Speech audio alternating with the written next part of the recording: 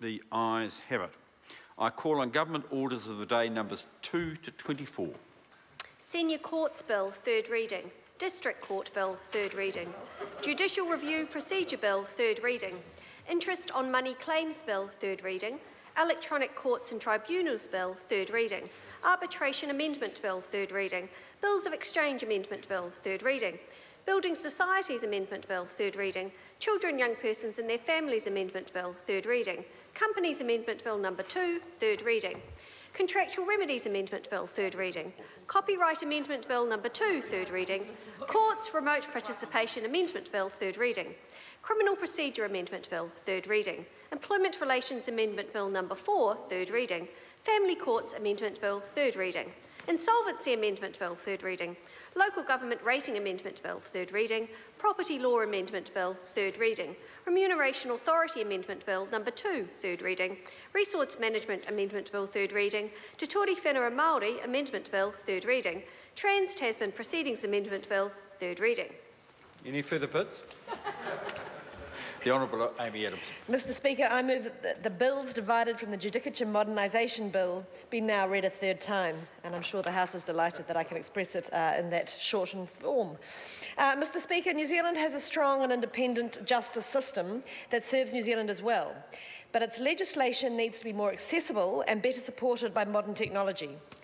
The changes we're making in this legislation will make our courts more transparent and allow them to be modernised while preserving their traditions and upholding the rule of law.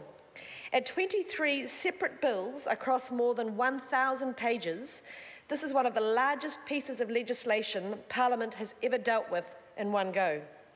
It replaces one of New Zealand's oldest statutes still in force, the 108-year-old Judicature Act, and modernises the principal statute that governs our courts.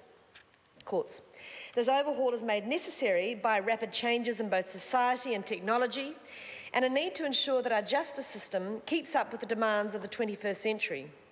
This legislation forms part of the government's commitment to making sure our justice system can be more flexible and modern, and that it better meets the needs of New Zealanders. It will increase flexibility for court users, enhance the clarity and transparency of the court system, bring about more modern ways of working, and allow courts to transact electronically in the future. The legislation we're considering today includes 5 new acts and 18 amendment acts. The key provisions follow the government's consideration of the 2012 Law Commission report on its review of the Judicature Act. The legislation retains much of the existing provisions of our court statutes, but in more modern language and in a rearranged format. The legislation also introduces important new provisions. Mr Speaker, I'd like to turn first to the bills that will become the 5 new acts. Firstly, the Senior Courts Bill brings together in a single act the statutory provisions for the High Court, the Court of Appeal and the Supreme Court that were formally set out in the Judicature Act 1908 and the Supreme Court Act 2003. These provisions will be expressed in modern language and be made more accessible. The High Court rules, which regulate the practice and procedure for civil proceedings in that court, remain part of the new Senior Courts Act, but will be published separately under the Legislation Act 2012 as the High Court Rules 2016 and as if they were a separate statutory instrument. This will make them more accessible to all court users. The process for amending or replacing them will not change. The District Courts Bill continues the district courts as a single district court while retaining its specialist divisions of the Family Court, the Youth Court and the Disputes Tribunal. The District Court of New Zealand will be Australasia's largest court, hearing more than 200,000 matters every year.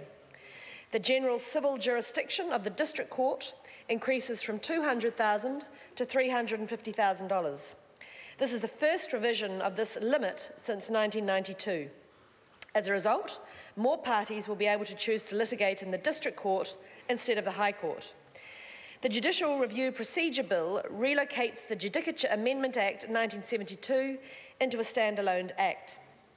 This new act continues the important constitutional statutory provisions under which an affected person may check the legality of the exercise of power by the executive and other public bodies.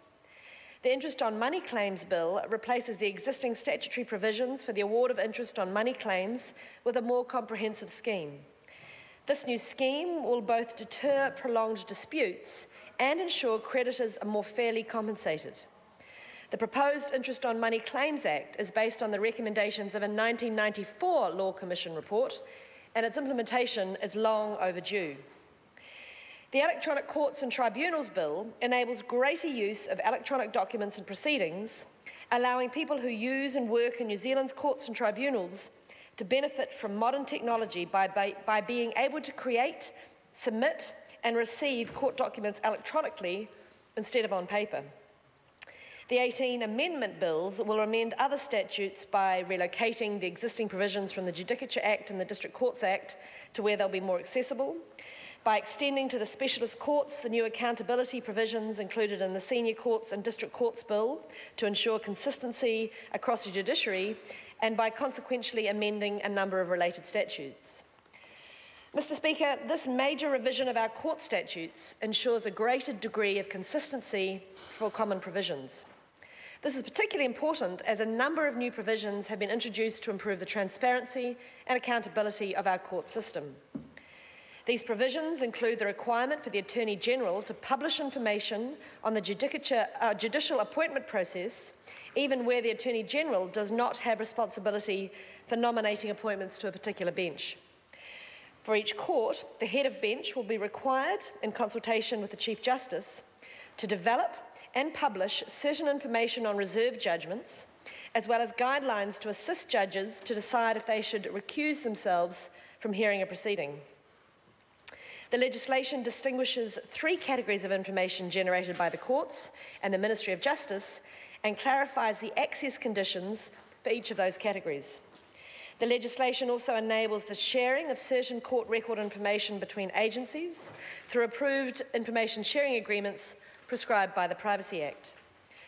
This sharing of information will help government agencies to provide better services to New Zealanders by being able to identify risk, to spot patterns and to tailor services to suit. The legislation also clarifies contempt of court provisions and the restrictions on commencing or continuing proceedings deemed to be without merit.